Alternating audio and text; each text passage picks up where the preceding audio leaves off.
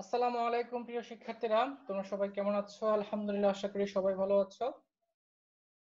আজকে আমরা রসায়ন দ্বিতীয় পত্রের পঞ্চম অধ্যায়ের লেকচার সংখ্যা 5 এ চলে এসেছি। আমাদের আজকের আলোচ্য বিষয় হচ্ছে সিরামিক্স।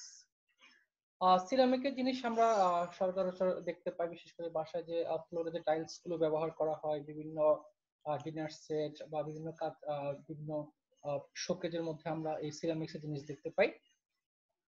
আজকে আমরা এই সিরামিক্স নিয়ে বিস্তারিত আলোচনা করব। সিরামিক্স এর মধ্যে কি থাকে, কিভাবে তৈরি করা হয়, এর ব্যবহার নিয়ে। তো প্রথম প্রশ্ন হচ্ছে যে সিরামিক কি? এরকম যদি একটা জ্ঞানমূলক প্রশ্ন আসে, তাহলে আমরা বলবো যে বিভিন্ন অ্যালুমিনোসিলিকেট, সিলিকা এবং সোডিয়াম, পটাশিয়াম, ক্যালসিয়াম, ম্যাগনেসিয়াম এই ধাতু সিলিকেটের সমন্বয়ে গঠিত পদার্থ হলো সিরামিক। তার মানে বেসিক্যালি তোমাকে যেটা মনে রাখতে হবে সেটা হচ্ছে যে সিরামিকের মূল উপাদান সিলিকেট, তবে সেই সিলিকেট গুলো অবশ্যই বিভিন্ন ধাতব সিলিকেট এবং সিলিকার সমন্বয়ে গঠিত। সিলিকা মানে হচ্ছে বালি। তোমরা অনেক ক্ষেত্রে এই সিরামিকের উপাদান এবং কাচের উপাদানের মধ্যে তোমরা একটু মিক্স করে ফেলো। এটা মিক্স করা যাবে না, একটু মাথায় রাখতে হবে। সিরামিকের যে কাঁচামাল রয়েছে এটিকে দুটি অংশে আমরা বিভক্ত করতে পারি। একটি হচ্ছে মুখ্য উপাদান। মুখ্য উপাদান হিসেবে রয়েছে কেওলিনাইট। কেওলিনাইট বা যেটাকে আমরা চাইনা ক্লে অথবা চীনামাটি যেটাকে আমরা বলে থাকি। তোমরা এই কেওলিনাইটের যে সংকেত Al2O3 2 মোল সিলিকা 2 মোল পানি, এই সংকেতটা কিন্তু এমসিকিউ তে অনেকবার পরীক্ষা এসেছে। এটা একদম মুখস্থ রাখবা যে চাইনা ক্লে বা চীনামাটি বা কেওলিনাইটের সংকেত কি। এই সংকেতটা খুবই খুবই ইম্পর্টেন্ট। তারপরে ফেল্ডস্পারের কথা আমরা গত ক্লাসে বলেছি, A2OAl23 সিলিকা। এখানে A2O হচ্ছে এখানে এর জায়গায় সোডিয়াম, পটাশিয়াম এই মৌলগুলো বসবে। তাহলে সিরামিক্স এর মুখ্য উপাদান হিসেবে রয়েছে কেওলিনাইট এবং ফেল্ডস্পার। আর গৌণ উপাদান হিসেবে রয়েছে সোডা অ্যাশ। সোডা অ্যাশের সংকেত হচ্ছে সোডিয়াম কার্বনেট। তারপরে বোরাক্স রয়েছে, যার সংকেত Na2B4O7 10 মলিকুলার ওয়াটার। এরপর রয়েছে বোরিক অ্যাসিড H3BO3, তারপরে sodium nitrate Fe2O3 Al2O3, calcium carbonate, magnesium carbonate. এই সবগুলো উপাদানই হচ্ছে গৌণ উপাদান। তোমরা এই মুখ্য উপাদান এবং গৌণ উপাদানগুলো আলাদা আলাদা ভাবে শিখবে এমসিকিউ এর জন্য। যে এমসিকিউ তে এইভাবে প্রশ্ন আসতে পারে, নিম্নের কোনটি সিরামিকের মুখ্য উপাদান বা নিম্নের কোনটি সিরামিকের গৌণ উপাদান। তাহলে আমরা সিরামিকের উপাদানগুলো জানলাম। এবার আসবো যে এই সিরামিকটা আসলে কিভাবে তৈরি করা হয়। তো সেজন্য আমাদেরকে প্রথমে মূলনীতিটা জানতে হবে। মূলনীতিটা অনেকটা কাচের মতোই, যে প্রয়োজনীয় উপাদানগুলোকে আগে ভালোভাবে মিশিয়ে গুঁড়া করতে হবে, তারপরে এদেরকে আস্তে আস্তে এখান থেকে পানি এবং বায়ু অপসারণ করা। তো মূলনীতি আমরা শিখি। প্রথমে প্রয়োজনীয় কাঁচামাল সমূহকে, প্রয়োজনীয় কাঁচামাল বলতে এখানে এই মুখ্য উপাদান এবং গৌণ উপাদানের কথা বলা হয়েছে। যে প্রয়োজনীয় কাঁচামাল সমূহকে মিশিয়ে ক্র্যাশিং এর সাহায্যে, অর্থাৎ যেটাকে মানে চূর্ণ করা হবে, বিচূর্ণ করা হবে ক্র্যাশিং এর সাহায্যে, ভেঙে এবং পরে বল মিল যন্ত্রের সাহায্যে মিহি কণায় মানে ছোট ছোট কণায় পরিণত করা হয়, সূক্ষ্ম কণায়। কণায় পরিণত করার পরে এবার এটাকে ফিল্টার করতে হবে। এটাকে একটা কক্ষে নিব, চালনীয় কক্ষ। এরপর ওখানে আমরা ছেঁকে নিব। এটাকে ছেঁকে নেওয়া হয়। ছেঁকে নেওয়ার পরে এখানে আমরা মিহি কণার সাথে সামান্য একটু পানি মিক্স করব। প্রয়োজনীয় পরিমাণ পানি মিক্স করে একটা কাই তৈরি করা হয় বা ক্রিম তৈরি করা হয়। আমরা বাসায় যে রুটি পরোটা যেমন মিক্স করে পানির সাহায্যে, ওরকম একটা ব্যাপারটা কাই বা ক্রিম প্রস্তুত করা হয়। এই ক্রিমটাই হচ্ছে, এটাকে ক্লিপ বলা হয়। তাহলে একটা জ্ঞানমূলক প্রশ্ন তোমরা এখানে শিখে রাখতে পারো যে ক্লিপ কি। তাহলে ক্লিপ হচ্ছে যে সিরামিকের উপাদানগুলোকে বল মিলের সাহায্যে মিশিয়ে এটাকে এখান থেকে চালনী কক্ষে ছেঁকে নিয়ে যে মিহি কণাটা পাওয়া যায়, এর সাথে প্রয়োজনীয় পরিমাণ পানি মিক্স করলে যে এই ক্রিম প্রস্তুত হয় সেটাকে বলা হয় ক্লিপ। এখন এই ক্লিপ থেকে দুটো জিনিস অপসারণ করতে হবে, একটা হচ্ছে পানি এবং অপরটা হচ্ছে বায়ু। সেজন্য একটা পরিস্রাবন প্রেসের সাহায্য নেওয়া হয়। এটাকে এখানে বায়ু প্রবাহের মাধ্যমে এখান থেকে সম্পূর্ণ পানি এবং বায়ু মুক্ত করে নমনীয় পদার্থে পরিণত করা হয়। তো এই ক্লিপ থেকে পানি এবং বায়ুকে যখন আমরা এখান থেকে অপসারণ করব, তখন এটা নমনীয় পদার্থে পরিণত হবে। এই নমনীয় পদার্থটা হচ্ছে বিস্কুট। তবে এই বিস্কুট আবার ওই যে চায়ের বিস্কুট না, এটা সিরামিকের বিস্কুট। বিস্কুটে পরিণত করার পরে এবার আমরা সিরামিককে একটা নির্দিষ্ট শেপ দান করবো, আকৃতি প্রদান। এই আকৃতি প্রদানটা হাতের সাহায্য করা যায়, মেশিনের সাহায্য করা যায়, হাতের সাহায্যে বা যান্ত্রিক উপায়ে একে কাঙ্ক্ষিত বস্তুর আকৃতি প্রদান করা হয়। অর্থাৎ যে শেপের আমরা সিরামিকের শেপটা আমাদের দরকার, আমাদের এক একটা অংশের জন্য এক এক রকমের শেপ দরকার। তারপর এটাকে শুষ্ককরণ করতে হবে। এই সিরামিককে যখন শুষ্ককরণ করা হবে তখনই মূলত সিরামিকের ভিতরে যে উপাদানগুলো রয়েছে এদের রাসায়নিক পরিবর্তন ঘটবে। এটা ইম্পর্টেন্ট, কত এক একটা নির্দিষ্ট টেম্পারেচার এক এক রকম পরিবর্তন ঘটবে। এই জিনিসগুলো তোমরা একটু ভালো করে মনে রাখবে যে কি কি পরিবর্তন হচ্ছে। আমরা সিরামিকে আকৃতি দেওয়ার পরে এবার সিরামিক সামগ্রীকে আমরা এটাকে শুষ্কীকরণ কক্ষে নিব। এরপর শুষ্কীকরণ কক্ষে নিয়ে তপ্ত বায়ু প্রবাহ করব। তপ্ত বায়ু প্রবাহ করলে কি হবে, যে এখানের ভিতরে যে পানিগুলো আছে পানিগুলো বাষ্পীভূত হয়ে অপসারিত হবে।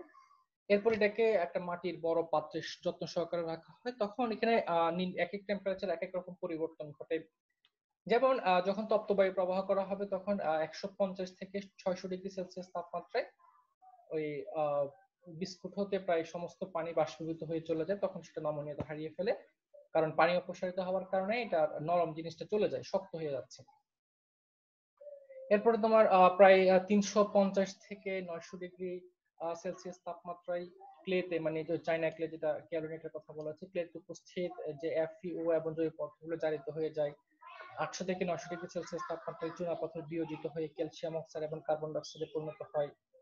তারপরে 1000 ডিগ্রি সেলসিয়াস তাপমাত্রা বা আর উচ্চ তাপমাত্রায় যে অ্যালুমিনিয়াম এবং সিলিকের যে অংশ যেগুলো রয়েছে এগুলো বিক্রিয়া করে মুলাইট তৈরি করে। এটা সিরামিকের কি মূল উপাদান। বাকি যে উপাদানগুলো রয়েছে সেগুলা উচ্চ তাপমাত্রা বিক্রিয়া করে কিছু ক্যালসাকার ক্রিস্টালাইটে পরিণত হয়। আমরা একটু বিক্রিয়াগুলো যদি দেখি, এ হচ্ছে Al2O3 টুমুল সিলিকা টুমুল ওয়াটার। এই অংশটা এটা তোমার বিক্রিয়া করে মুলাইটে পরিণত হয়। তোমরা এই মুলাইটের সংকেতটা কিন্তু মুখস্থ রাখবা। এটা এমসিকিউ তে গত বছর চিটং বোর্ডে আসছে যে মুলাইটের রাসায়নিক সংকেত কি। 3 মূল Al2O3 সিলিকা, এটা মনে রাখবা মুলাইটের সংকেত। তারপরে ফেল্ডস্পারের বিক্রিয়া এখানে দেখানো হয়েছে, এটাও ভেঙে Al2O3 সিলিকাতে পরিণত হচ্ছে। এটি হচ্ছে মূলত সিরামিকের অংশ। এখন এইখানে আমরা এই যে অংশগুলো উৎপন্ন করলাম এই সিরামিকের অংশগুলো কিন্তু ছিদ্রযুক্ত, অর্থাৎ বিস্কুটে যেমন ভিতরে ছিদ্র থাকে ঠিক তেমনি এই উৎপন্ন সিরামিক সামগ্রীগুলো ছিদ্রযুক্ত। তো ছিদ্রযুক্ত সিরামিক গুলো ব্যবহার করা যায় না, এদের ছিদ্রগুলোকে ফিল আপ করতে হবে। সেজন্য আমাদেরকে এখন যে অংশটা করতে হবে এটা হচ্ছে গ্লেজিং। আমরা বুঝি গ্লেজ মানে চকচক করা। যে পদ্ধতিতে সচ্ছিদ্র সিরামিক সামগ্রীকে গ্লেজিং পদার্থ অর্থাৎ সিলিকা, অ্যালুমিনা, লেড অক্সাইড দ্বারা গ্লেজ করে মসৃণ ও চকচক করা হয় তাকে গ্লেজিং বলা হয়। তাহলে আমরা এখানে একটা জিনিস জানতে পারলাম, সেটা হচ্ছে সিরামিককে গ্লেজিং করা হয় কিসের সাহায্যে? গ্লেজিং করা হয় সিলিকার সাহায্যে, অ্যালুমিনার সাহায্যে, লেড অক্সাইড। তাহলে এই তিনটাকে এমসিকিউ এর জন্য মনে রাখতে পারো যে নিম্নের কোনটি সিরামিকের গ্লেজিং উপাদান। তাহলে কি কি রয়েছে? সিলিকা রয়েছে, অ্যালুমিনা রয়েছে আর লেড অক্সাইড রয়েছে।